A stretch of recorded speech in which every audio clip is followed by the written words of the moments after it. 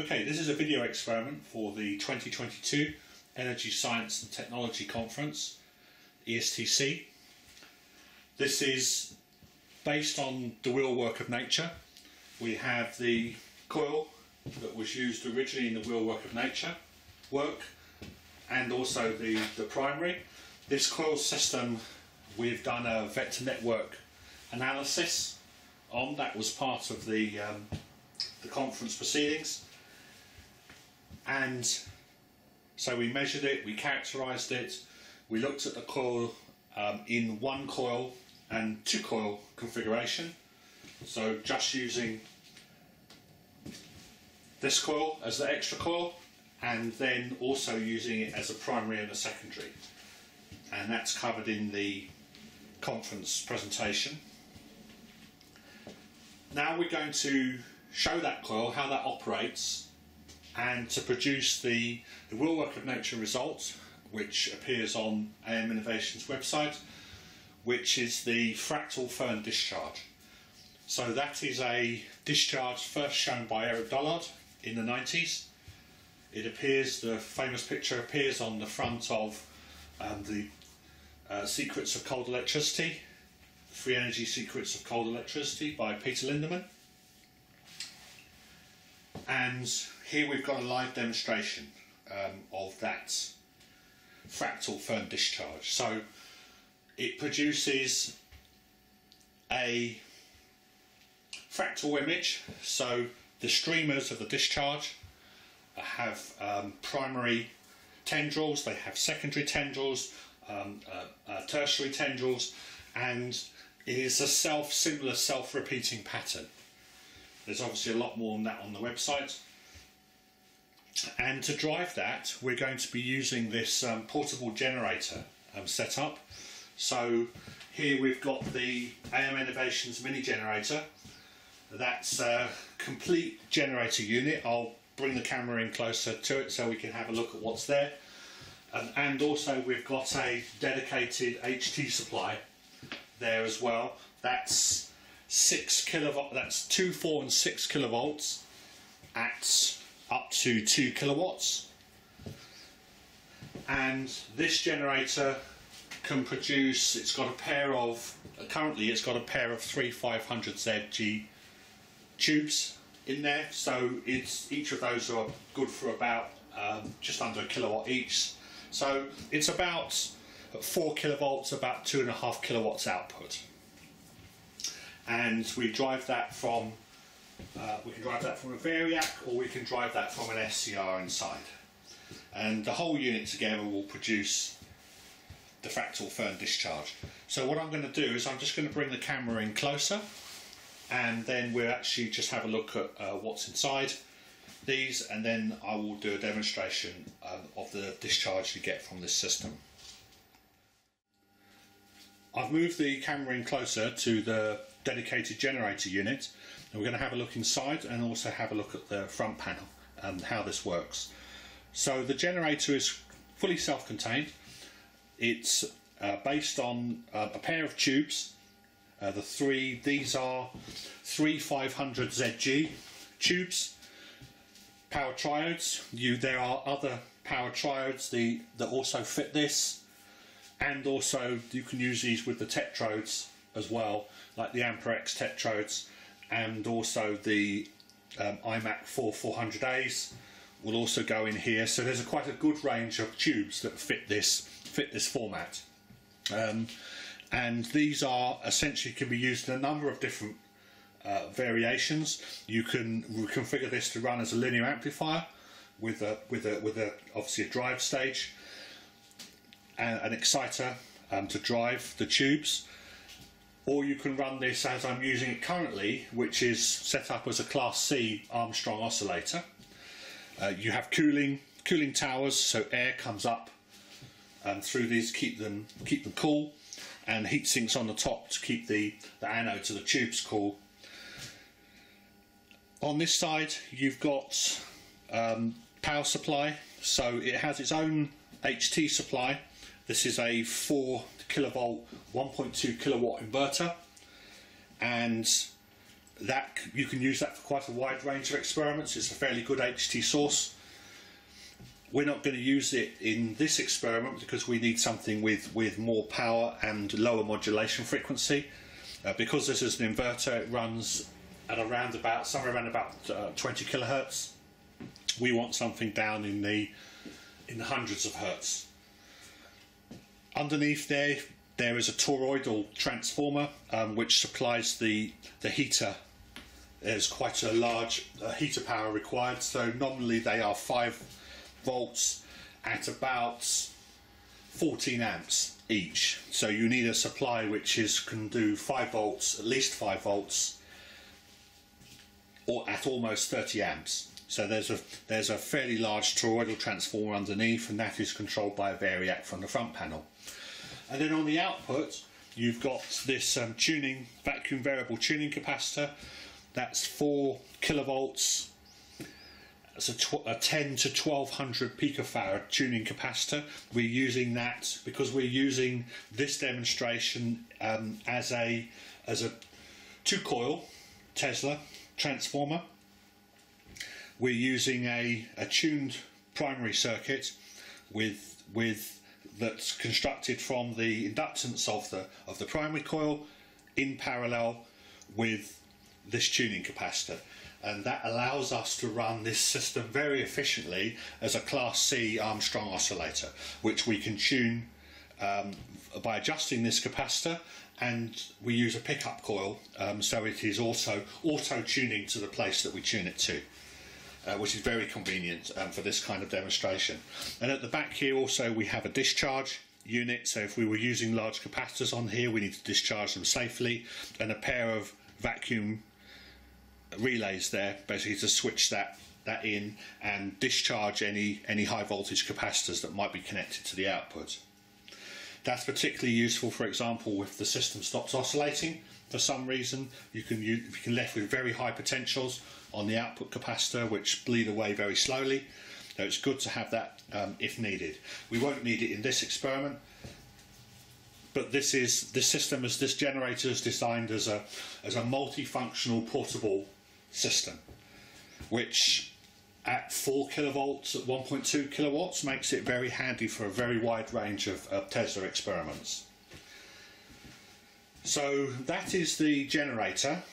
I'm just going to move the camera over so we can take a look at the power supply. So this is the HT supply that we're using.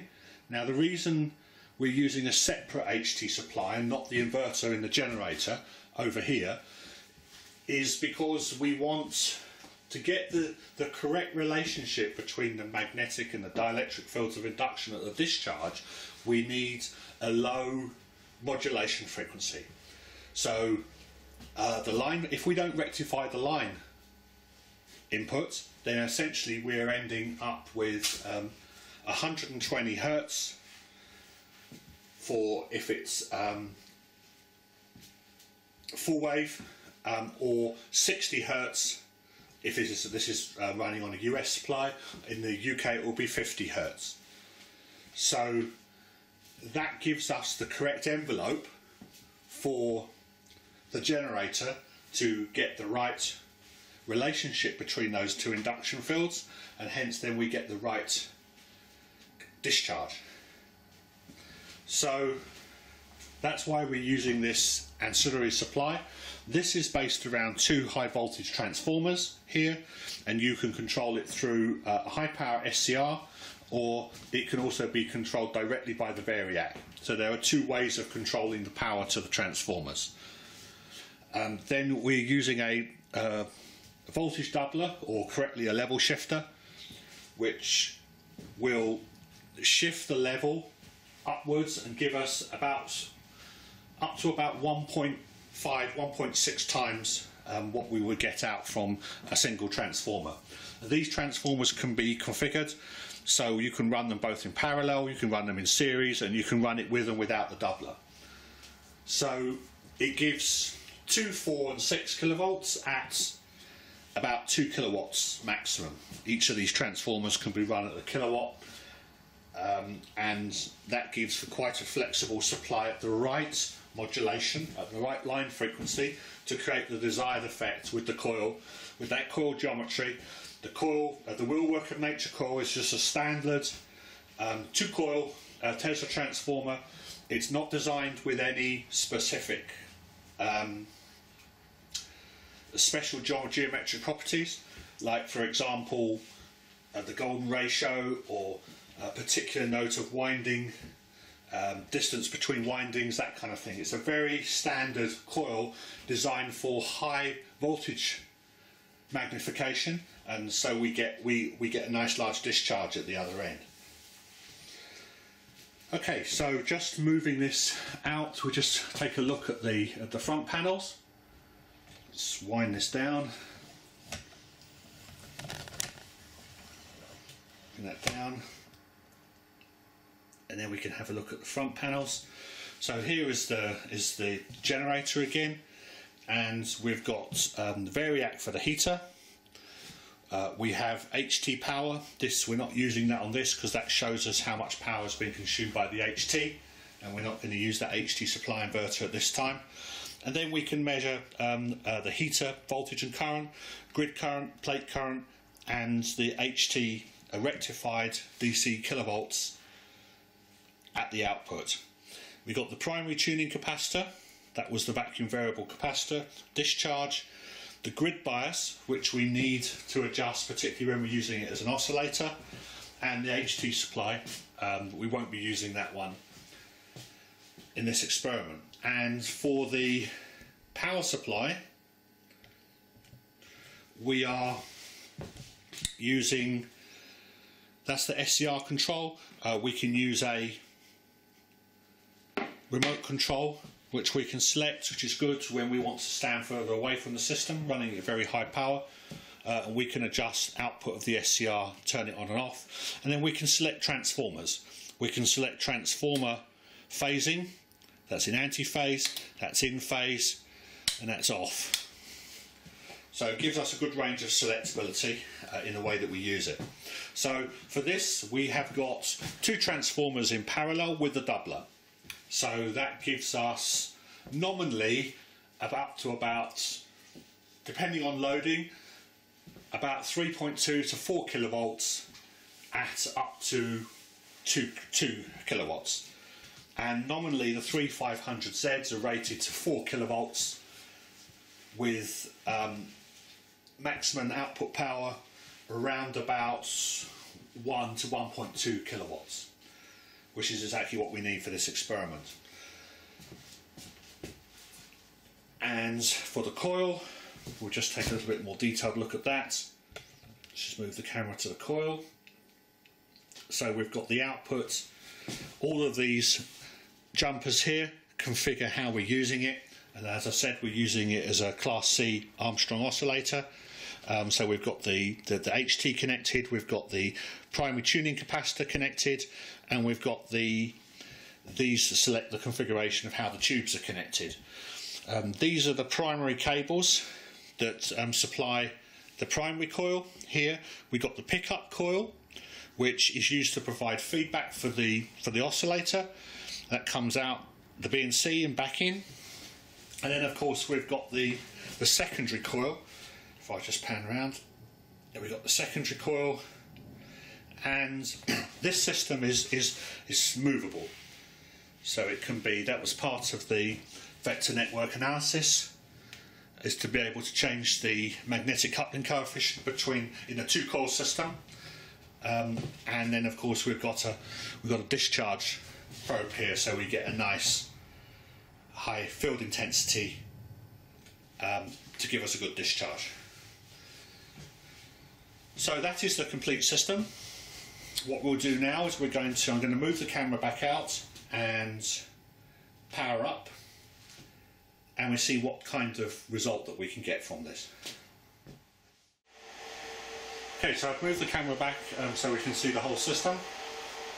I've turned on the generator and the HT supply. The HT supply will be powered off with a remote control, and the tubes have now warmed up. There is up to 5 volts 28 amps, so right down the line. We set the grid bias to about 2/3, and the primary tuning is already set. So I simply turn on, wind up a little bit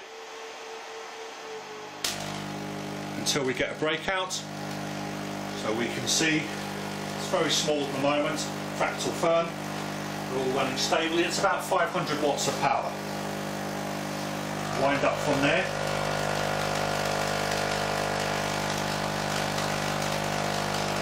Just check our tuning.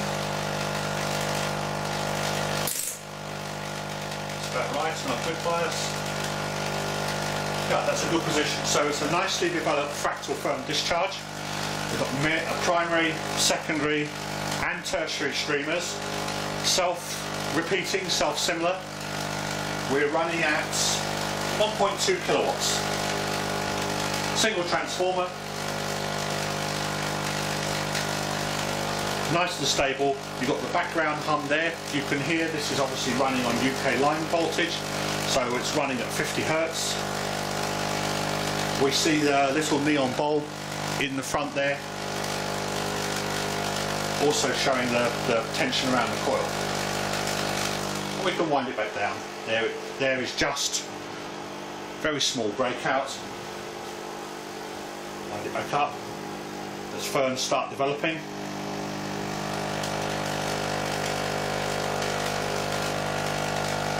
It's a nice, well developed. Running at about 3 kilovolts. Okay, so what I'm going to do is I'm going to move the camera in closer so we get a nice close-up view of the discharge, and I'm going to run that, then run the system again.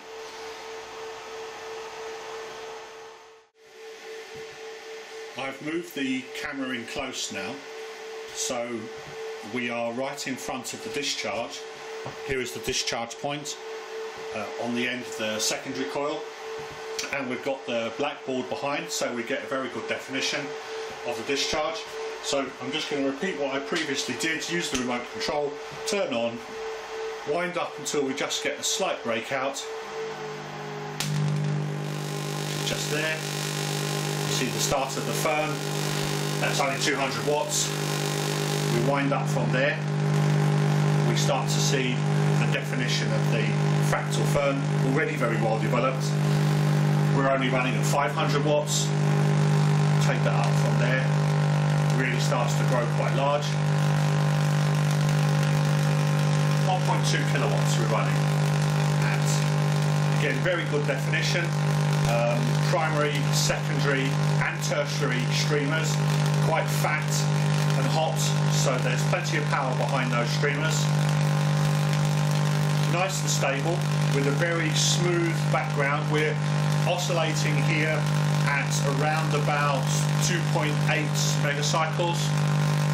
This is the lower parallel resonant mode of the coil that we're running on. Only need to use one transformer, powered by the SCR.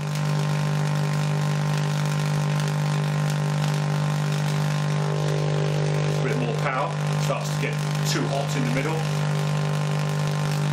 Wind back down. Just pause for a second, allow the system to cool. Check our transformers, they're only just lukewarm, or our single transformer. So I'll probably switch over to the other one, allow the other one to have a bit of a rest. We'll come back up again.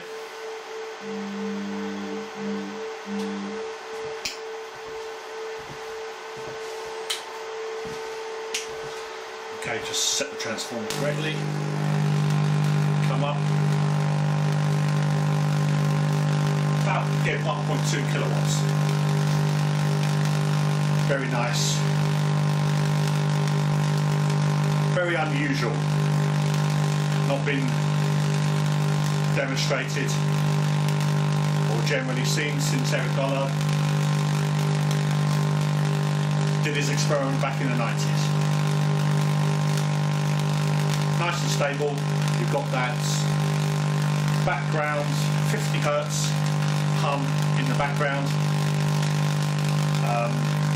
The tubes are nicely adjusted with bias, so there's no crackling as they stop oscillating and restart oscillating. I'll just check the tuning.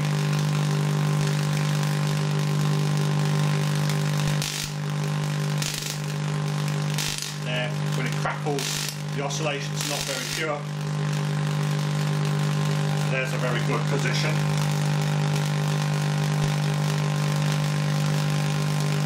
.2 kilowatts.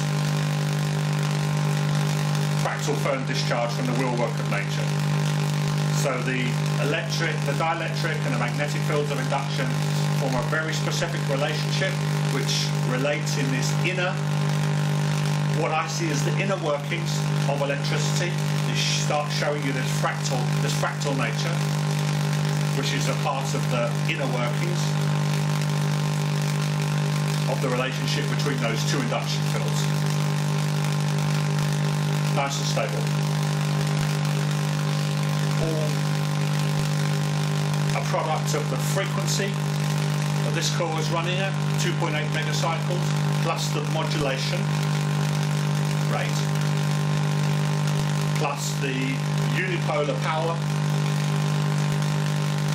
coming from the tubes is what generates the Fractal Fern Discharge. You see, we can run it very stably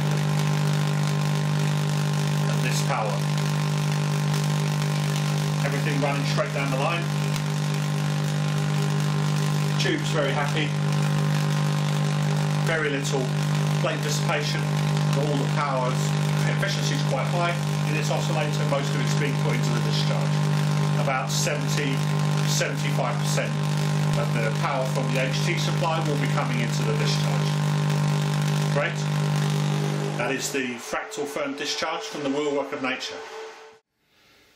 So, quick summary, that was the Wheelwork of Nature experiment showing the Fractal Fern Discharge, that very unusual discharge that results from the specific relationship between the dielectric and magnetic fields of induction that you can bring about through the specific frequency of the coil that you use, the mode that you use to drive the two-coil system, and the modulation rate coming from the HT supply through the generator. Combine all those three together and you can get the Fractal Fern Discharge. So there's a lot more information on this on my website, the Wheelwork of Nature. There's several Wheelwork of Nature experiments there where I go into a lot more detail about the setup and the characteristics, and there's lots of photos and videos there also going into more detail about this experiment. And this is the experiment through a portable setup. So the idea of this demonstration was to first of all show the characteristics of the coil, then show the characteristics of the generator and the HT together, and put them all together, and then that's the kind of result that you can get. As I said, there's much more detail on the AM Innovations website at aminnovations.com. Great.